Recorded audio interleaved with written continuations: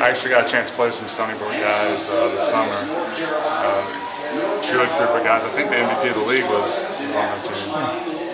Name's Travis. Good player, obviously a good kid.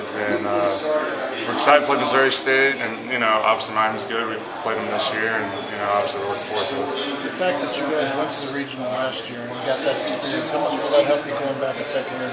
It'll definitely help. It's a good environment. You don't get to play in that, obviously every game. And I think last year was huge for us as a team, for the UCF program as well. And, we're looking forward to it.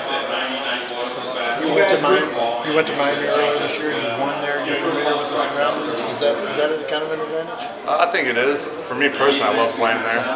The ball flies, so you don't have to swing quite as hard. But a lot of us like playing there in Darnell.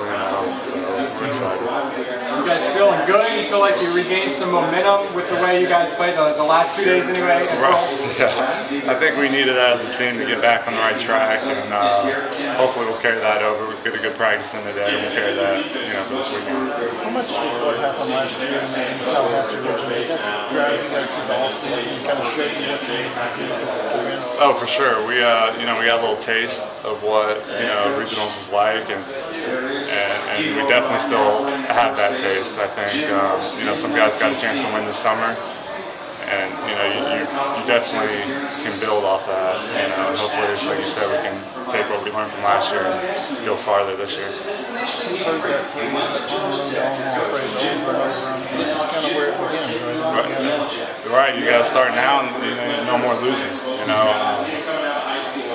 You got to take it one game at a time. You don't want to look too far ahead and lose track. But Missouri State is obviously our first team, and we're going to put everything at them and then move on from there. What do you do on a 13-hour bus ride? You're kind of held captive there for a while. What do you do? That's a great question.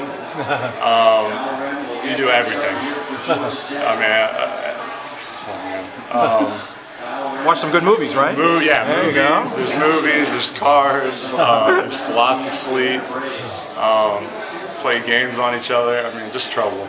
Nothing good, nothing good.